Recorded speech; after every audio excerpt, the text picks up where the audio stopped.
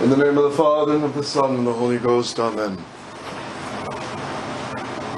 Today is the feast of Saint Philomena. We honor and pray to her for her help to fight this battle, to get to heaven, to escape the fires of hell.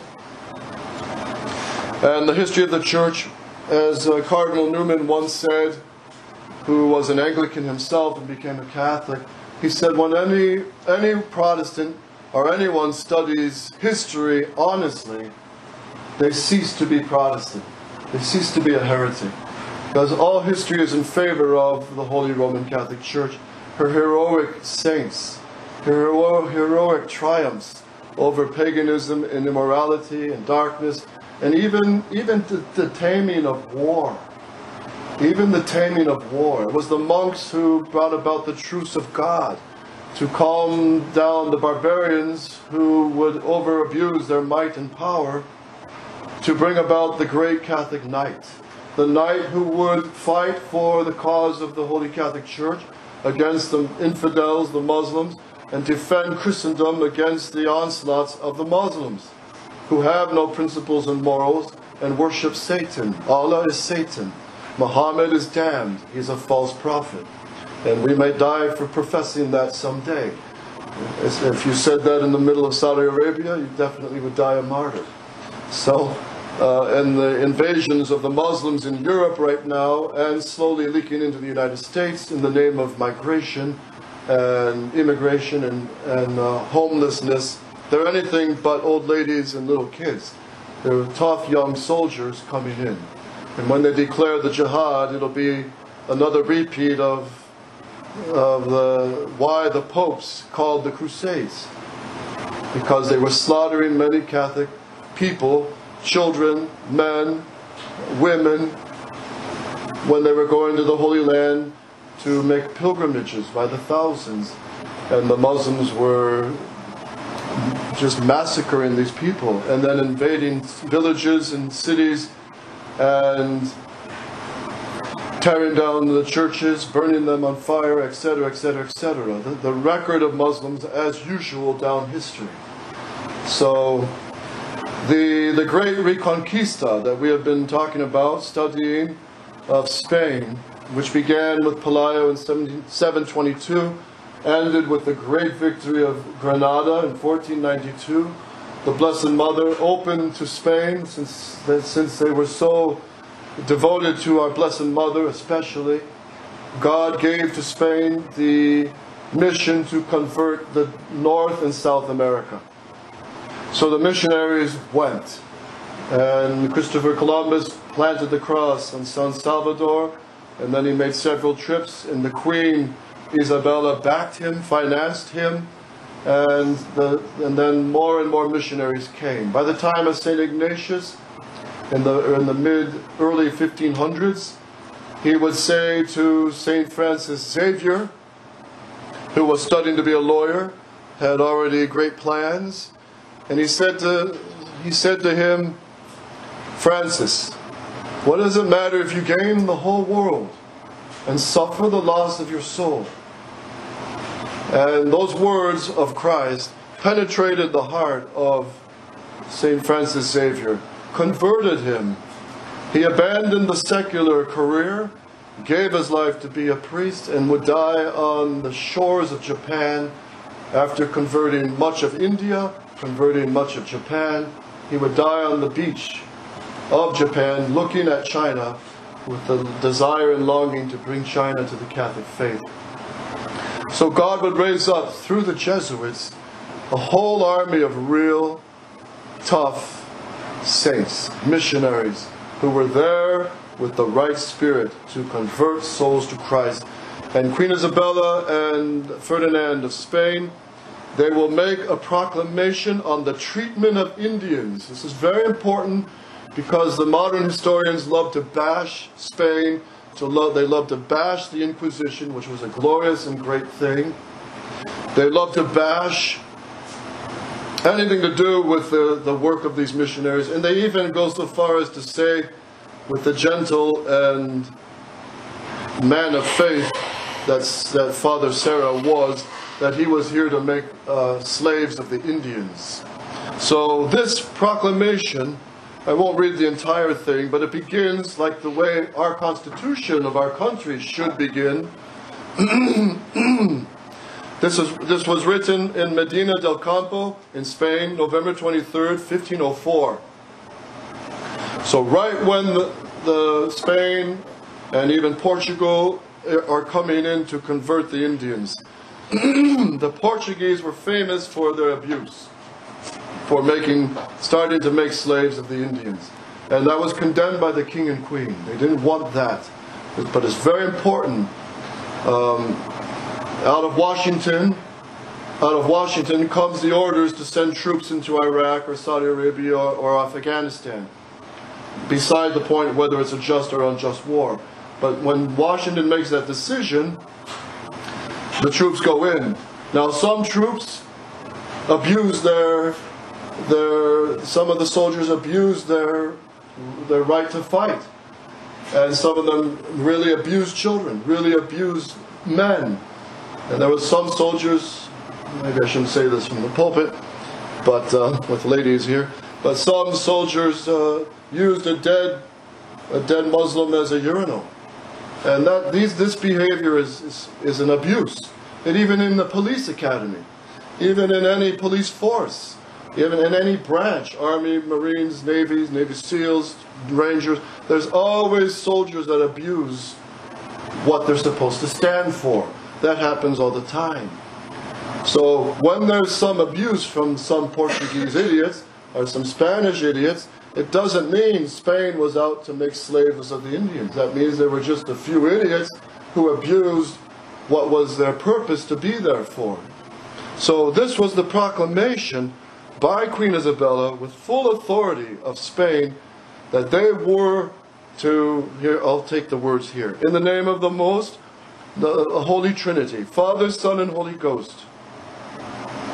And then he lists At the time when the islands and the firm land of the ocean sea, discovered and to be discovered, were given to us by the Holy Apostolic See, so the Pope gave to Spain the mission to convert it. It was our main intention when we asked this from Pope Alexander VI of good memory, who gave us this grant, to try to induce to and bring the peoples from there and to convert them to our holy Catholic faith. That was the purpose. Convert these pagans to our Lord Jesus Christ. And to send to their said islands and firm land prelates, bishops, and religious and clergy and other learned and God-fearing persons to teach its citizens and dwellers the holy Catholic faith, and to teach and instruct them in good morals, and to do it with great diligence in accordance to the more extensive letters by which this grant was given.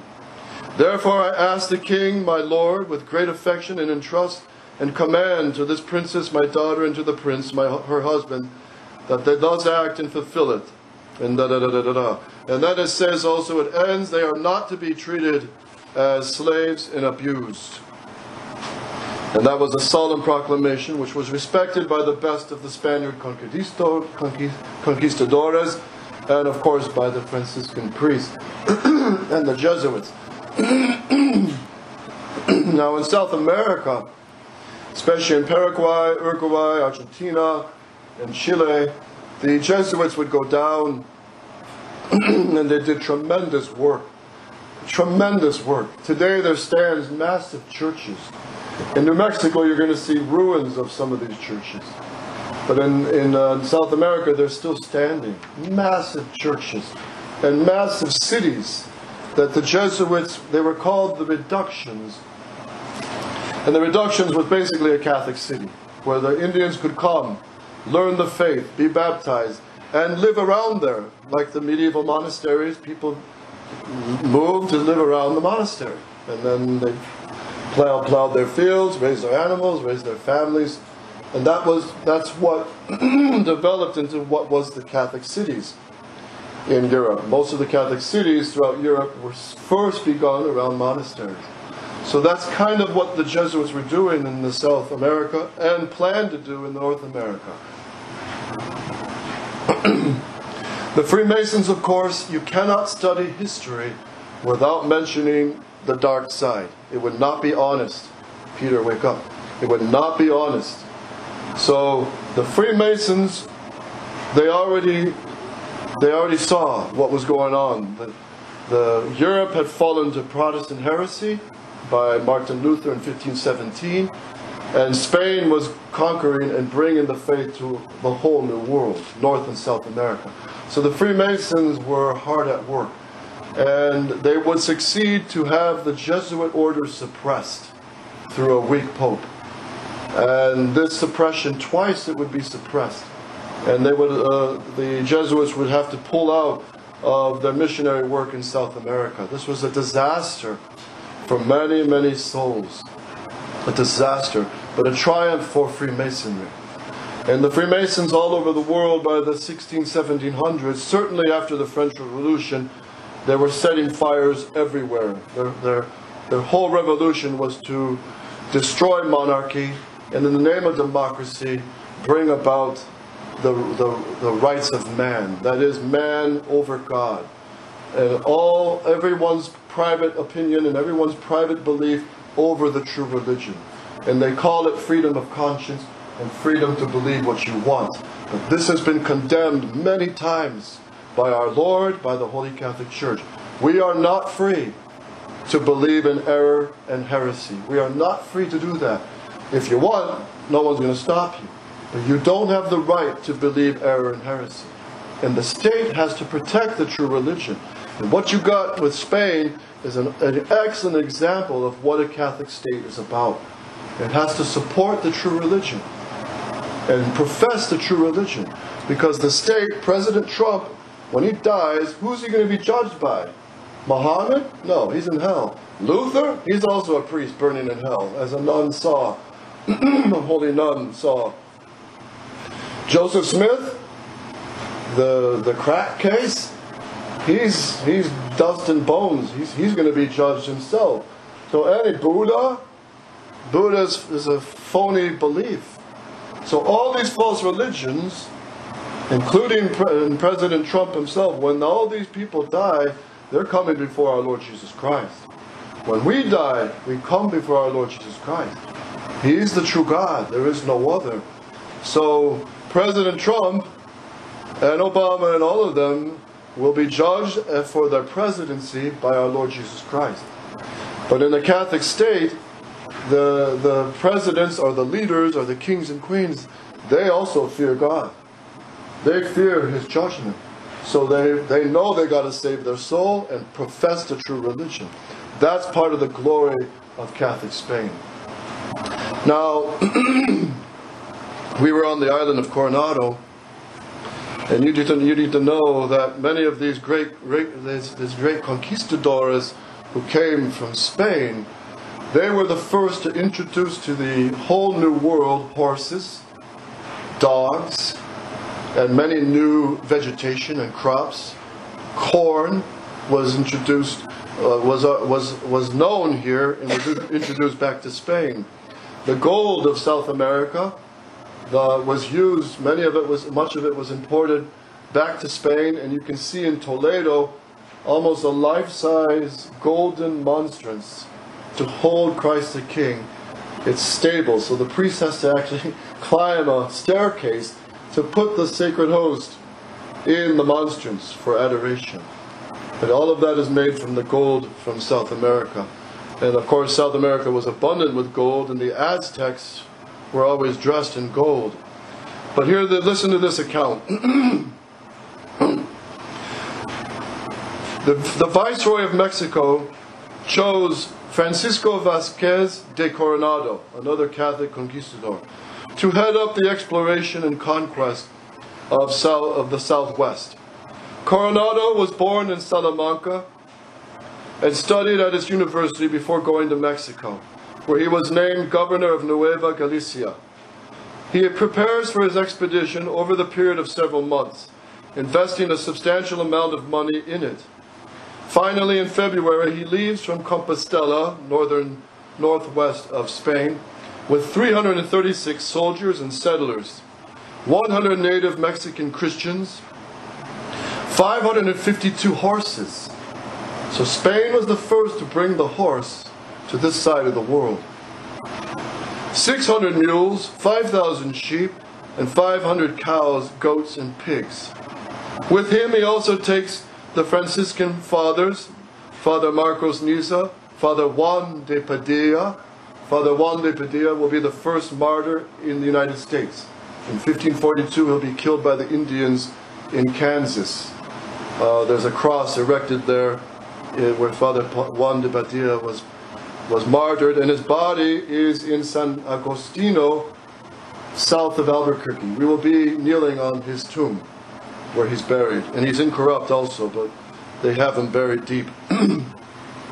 Father Antonio Castilla Blanco, Father Juan Escolana, and Father Luis de Ubeda. They enter throughout the southeastern Arizona, and on July 7th, so we are in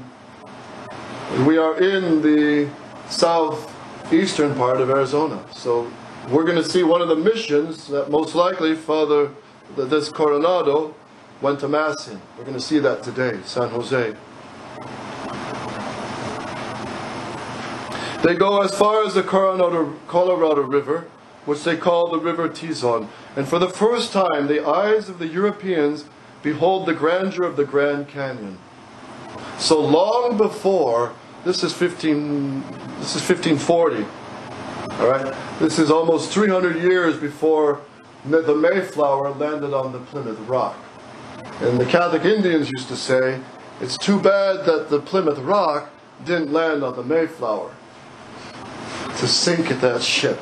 Because the Puritans just brought a disaster for the United States, the Protestant heresy.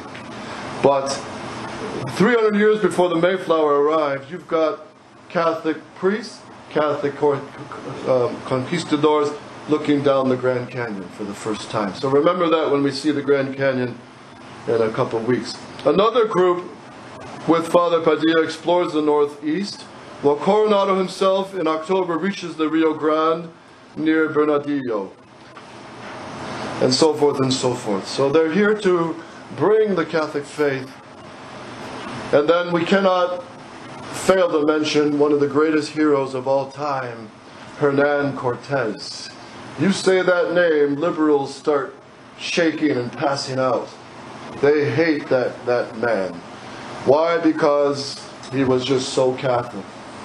He brought the Blessed Virgin Mary, and he told his soldiers, burn the ships. When they arrived from Spain on the coast of Veracruz, which is the eastern side of Mexico, on the Gulf of Mexico, told his soldiers, if you got shaky knees, I'll solve that problem. Burn the ships. So there was no more going home. It would be like blowing up the van and the trailer. So we're here to stay. Our hitchhike home. Our swim home for their case. So the soldiers realized we're here to convert Mexico, and this is serious business.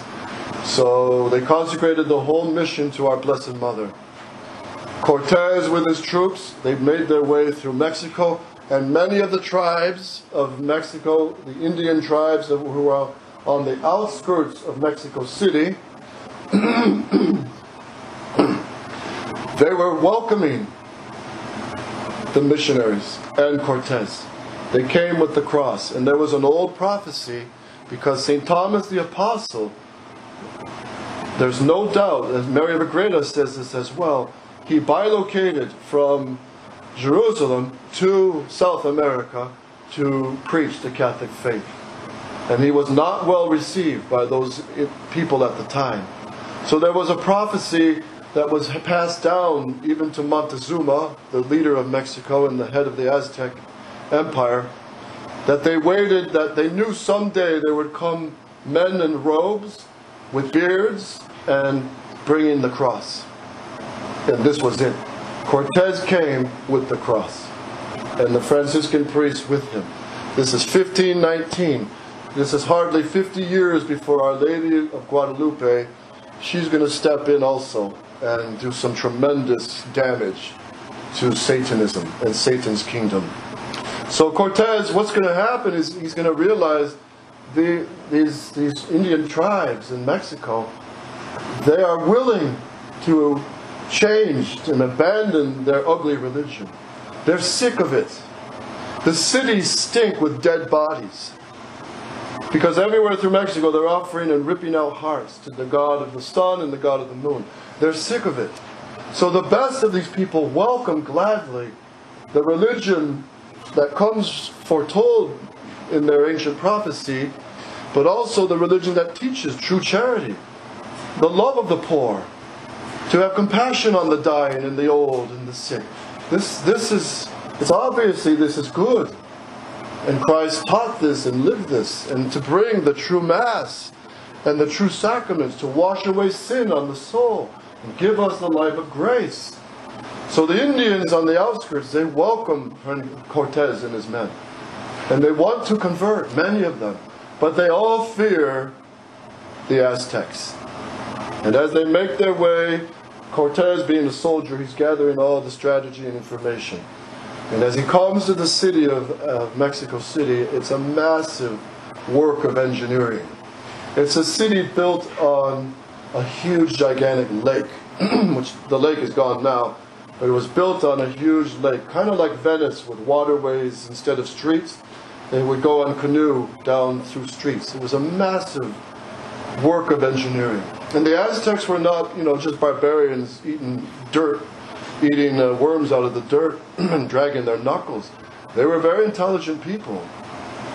And they knew the constellations of the stars. And they had advanced very, very advanced engineering in their time, 1530s.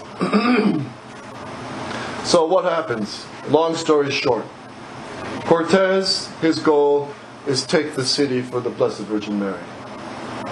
He will befriend Montezuma. Montezuma, he knows the prophecy also, and he realizes this must be the fulfillment. And there's a contingent of Aztecs that hate what they see, and long story short, they go to war. And what will happen is Cortez, with his 300 men, will take a city of several million. That's what's going to happen, by the power of our Blessed Mother. And he will succeed to put the statue of Our Lady on top of the pyramid of the sun, the biggest of the statues. And since then, on top of that pyramid where it was built the Basilica of the Catholic Basilica of Mexico City. In 1535, you've got the first Catholic university. 100 years before Harvard, 250 years before Yale. Before any Protestant universities take root in the United States, there's already Catholic universities. And it's so well of a university, they're sending professors to Europe to teach from Mexico. And they're teaching the sound philosophy of Aristotle and St. Thomas and the Catholic doctrine and teaching. So in 1514, Cortez arrives. 1519, he takes the city. And in 1531, the Blessed Virgin Mary appears right in the middle of the human sacrifices. Because they can't exterminate it all overnight.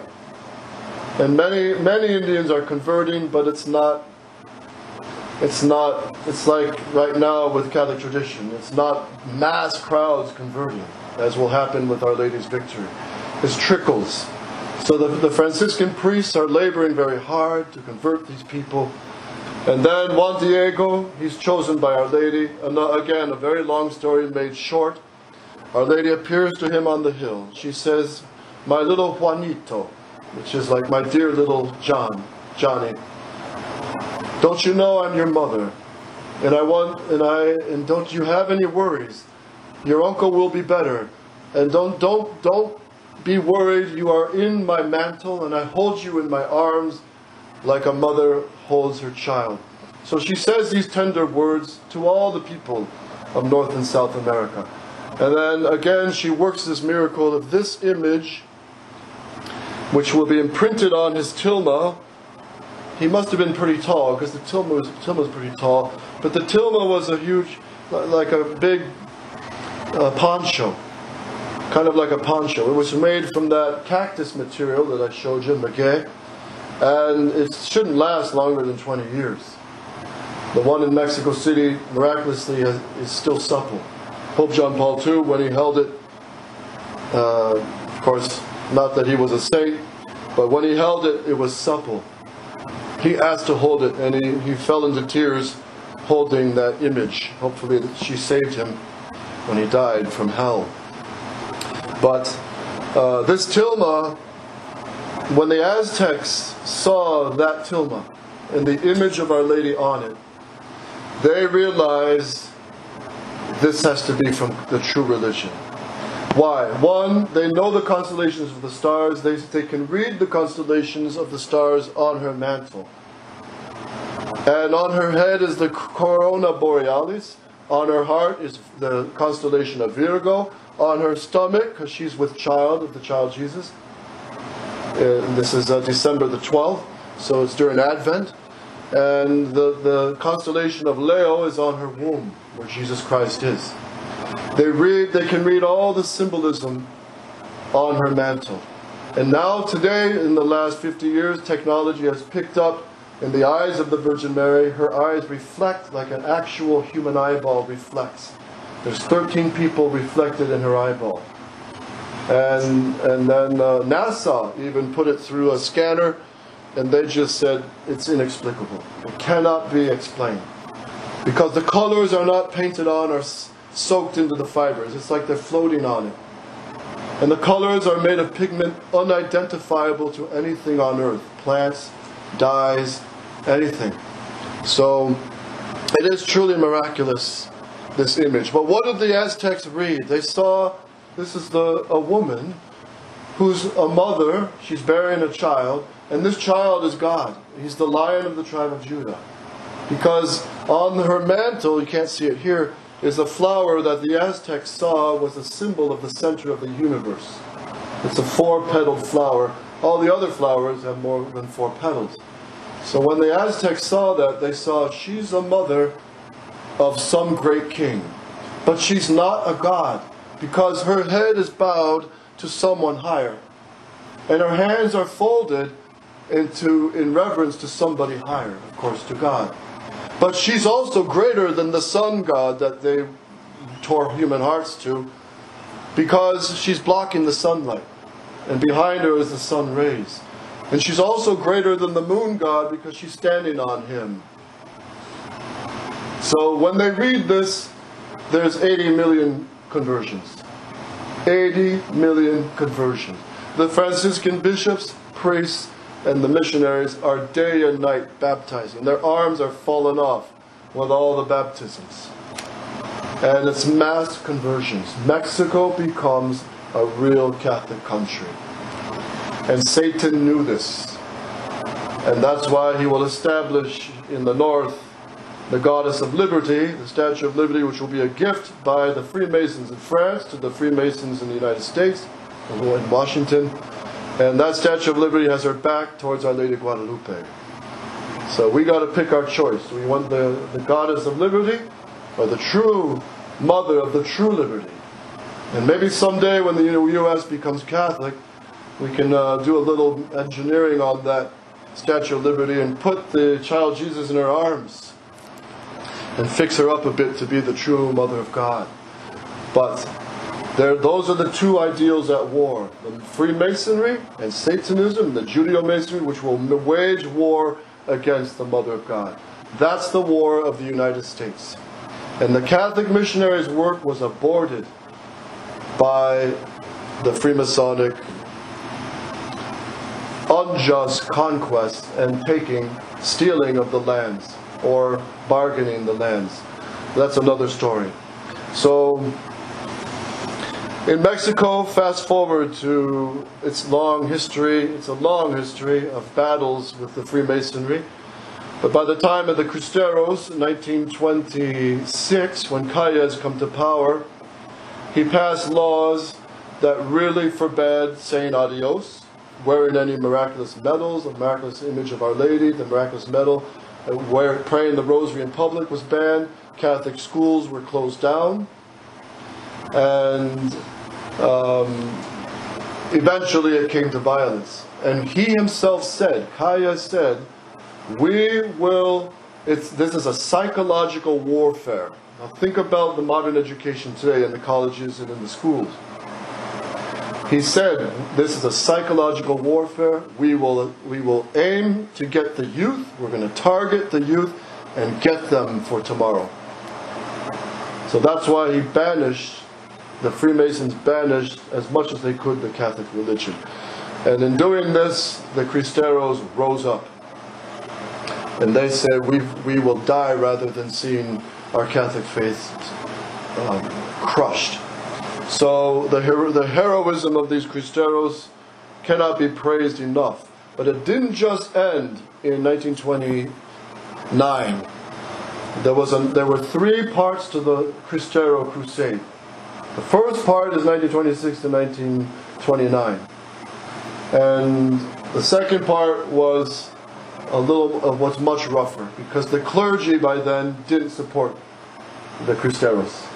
But there were martyrs of that period, like Father Pedro de Maldonado, who would be beaten to death carrying the Blessed Sacrament to a sick person.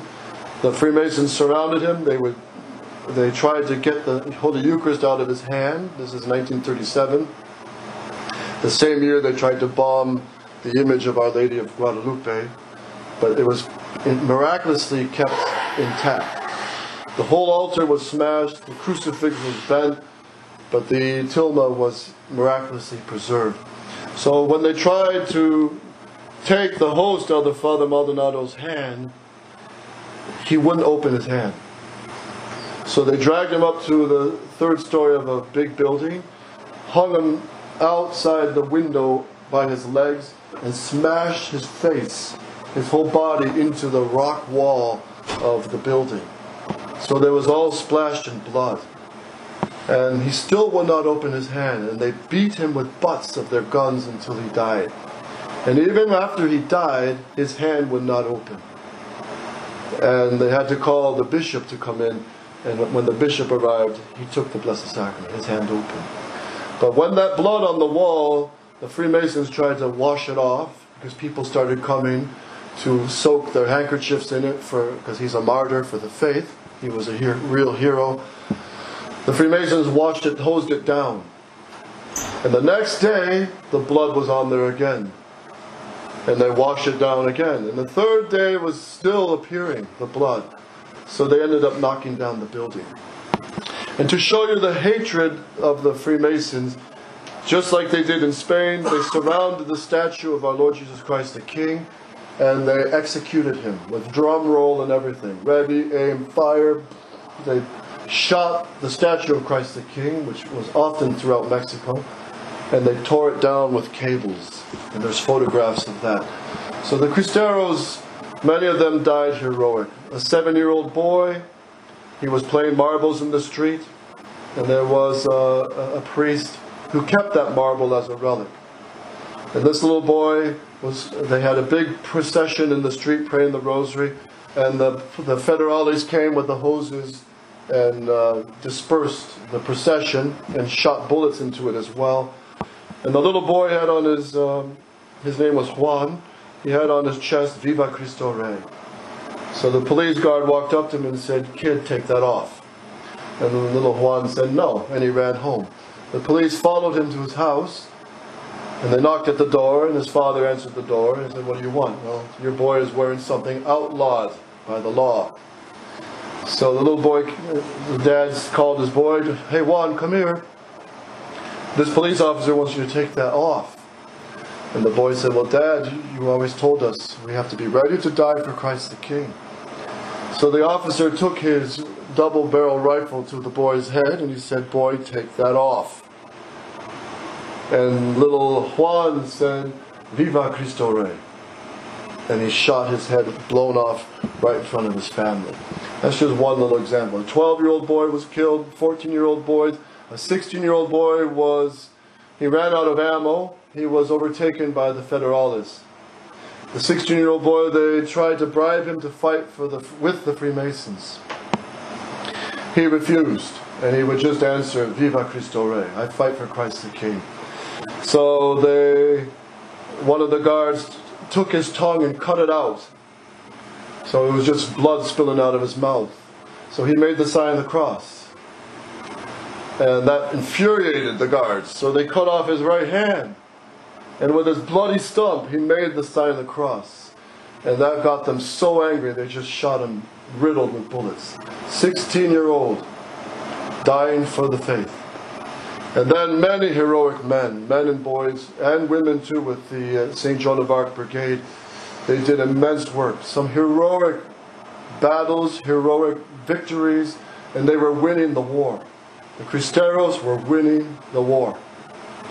And they would go to Mass before every battle. They had a whole code of chivalry. And if one guy was caught raping or abusing any girl, they were to be executed. So one guy was actually caught with a girl, but he didn't do anything, but it was against the code. And the general, I think it was Dionisio Ochoa, he said, I have to kill you. So the guy said, look, don't let my friends execute me, let my enemies. Put me on the horse, tie my hands, and let my enemies shoot me. And that's what they did. They sent him into the enemy ranks and they shot him. Dionisio was one of the great generals. As they were passing through one night, the Cristeros were sleeping, and Dionisio had a dream that Our Lady appeared to him and said, you got to get out of here, the enemies are coming through within an hour. So he woke up, and his right hand man, his lieutenant, said, yeah, I had the same dream. And another soldier woke up and said, I had the same dream. So they all woke up and they all said, look, we all had the same dream. That's a clear message. Let's get out of here. And sure enough, they cleared out, and within an hour, the Freemasons came through. They would have been massacred in their sleep. And just many thousands of his just heroic stories and victories. And the shout of the Cristeros was Viva Cristo Rey, of course. The shout of the Federales was Viva Satana. Long live Satan. And the Cristeros, their fight, their zeal and their spirit was so fired up. There was one battle where they shouted right before battle, Viva Cristo Rey, the whole shout. And the general on the Federales side fell off his horse, died of a heart attack from fear, wetting his pants. And so another soldier was, he ran out of ammo. He didn't want his gun to be taken and used by the enemy. He broke it on the rocks in half, took whatever the pieces there were, held it up in the form of a cross, and was mauled over by the cavalry and shot, shouting Viva Cristo Rey. And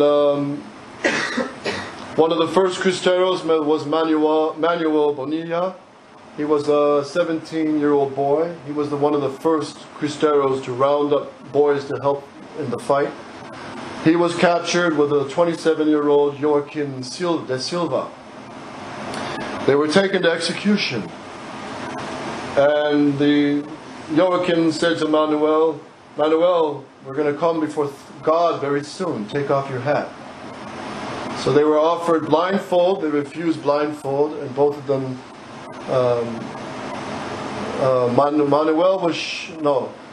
Joaquin was shot first. Manuel was shot second, and while he shouted "Viva Cristo Rey, Viva la Virgin," he was shot, and he died before saying "De Guadalupe." And just to show you some of these mothers, they were not, these Palmolive commercial dishwashing detergent type of mothers who don't want any harm to their son, lest he scratch himself or get a bruise.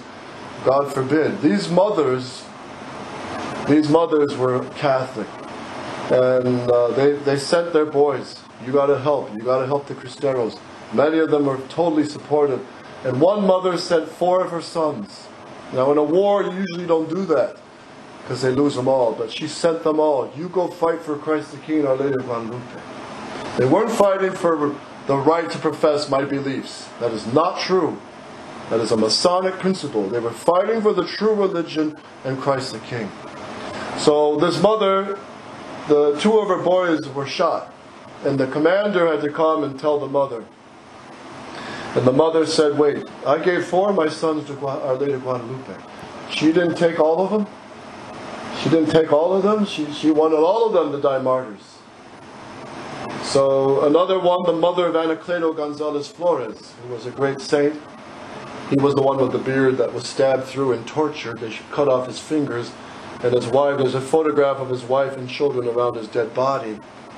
And it was to his tomb that little Jose, at age 12, walked to his tomb in the Cathedral of Guadalajara and prayed before his bones, his body, for the grace to die a martyr. And he did receive that grace. So Anacleto, when his brother and some of the other Cristeros were carrying his body to his mother, to her little house, she saw the procession coming towards the house. She came out in the street, in the road, and she said to Anacleto's brother, she said to him, I forgot what his name was, she says, "My son, you need to be better. Because Anacleto won the crown of martyrdom, you didn't. You need to be better and love Our Lady more." So this is the kind of caliber these women were. And these men who, remember, we get hot just walking a little bit in this desert sun. But they're fighting all day. They're spending nights camping out. They have to kill bulls and foxes and possums, whatever they can grab to eat. And drink, finding water wherever they could. This was the conditions. And the priests were saying Mass for the Cristeros out in the, certainly in Colima, in the volcano regions. They were saying Mass for them. And there were a few good bishops, such as Bishop Orozco, who was saying Mass for these Cristeros. So one of the cardinals in Rome, Gaspari, who was not so great, he wrote to Bishop Orozco and said, "What are you doing lowering yourself, living among these filthy peasants?" And Bishop Orozco wrote back and he said, "Your Eminence, if you saw the faith of these Cristeros, you would remind you of the faith of the early Catholics in Rome, who went to the Colosseum bravely to death." So 1929, what really happened? Pope Pius XI, he wrote 2 encyclicals condemning the action of the Freemasons in Mexico. He praised the martyrs. In 1929, the liberal bishops of Mexico persuaded the Pope that this was useless bloodshed, that they were losing the war. And so the Pope gave orders to lay down their weapons. All the Catholics throughout Mexico, the Cristeros, obeyed. And many of them knew this is wrong. They knew they could not trust the Freemasons. The Freemasons were putting out a hand to shake on an agreement and a peace treaty. And those good Catholics of Mexico, they knew you do not make peace with Freemasonry, ever. And they were right. And the Pope, misinformed, he regretted his decision. He regretted it later. And anyway, Our Lady... So, what happened? June 21st, 1929, all the Cristeros in the town squares, obeying their bishops, obeying the Pope, threw down their weapons in the town squares. The Freemasons waited and watched as the boys with their dads threw down their Winchester 30-30s. And as soon as the last one was done, it just shot them all down. The principle is, as Archbishop Lefebvre always repeated, you never make peace with Freemasonry, you never make an agreement with those modernists who destroy the Catholic faith. This is what Bishop Fillet forgot. And he's made peace with these enemies, and they're swallowing the SSPX nice and slow and slimy into their belly. It's happening before our eyes. Just last year, a priest had a wedding with a Novus Ordo priest, hearing the vows, Father Skippy with his Novus Ordo vestments, and the society priest, Father Vachon, said the Tridentine Mass on the back altar with the table right in the middle, behind him. So, our fight is the same, gentlemen. It's the same battle. The principles of Satan against Christ the King. The principles of Freemasonry, Judeo-Masonic powers against Jesus Christ the King. Take your side, take your pick. Which one are you going to fight on? But I encourage you to fight with the truth. And listen, I'm going to close this here with some more great words of Archbishop Lefebvre, who is our light and our guide on in this phase of the war. 1984. We are convinced of this. It is they who are wrong, who have changed course, who have broken with the tradition of the Church, who have rushed into novelties. We are convinced of this. This is why we do not rejoin them, and why we cannot work with them. We cannot collaborate with the people who depart from the spirit of the Church, from the tradition of the Church. I think that it is that outlook that should guide us in our present situation. Same as now. Don't go with Bishop Follet's compromise. And Bishop Williamson, sadly, his softness on the new Mass instead of incantism. We can't go with that. Hold the line of Catholic tradition.